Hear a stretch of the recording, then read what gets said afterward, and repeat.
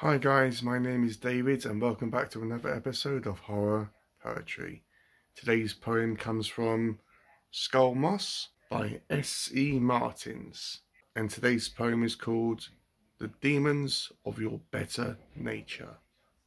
All your sullenness you drop suddenly in a box, left on my stoop with a bow, but what am I to do with the cavernous hollows of your eyes, or your grim little twisted lips, such darkling flashes in your gaze, hot, cold, bright, bold darts there, envy twists poison worms there, when I think of the shower of your bright hair, wrapped in this heavy second measured out, eating the ticking of the clock like pills, while I wait to see, does this end with me in a body bag?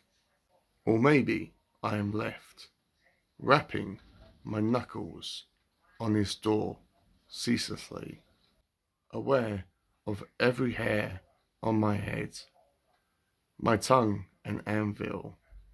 Please, just answer me. So guys, that's been our reading for today. Sorry about the whole setup. I was filming a video today and I had it all on my tripod, and it was only when I put everything away I was thinking I forgot to do my poetry video. So sorry about this whole setup. But hopefully you enjoyed this poem. Kind of a weird, obscure one. I'm not sure what I make of it, but let me know what you thought about it. And with all that out of the way, I'll see you in my next video, guys.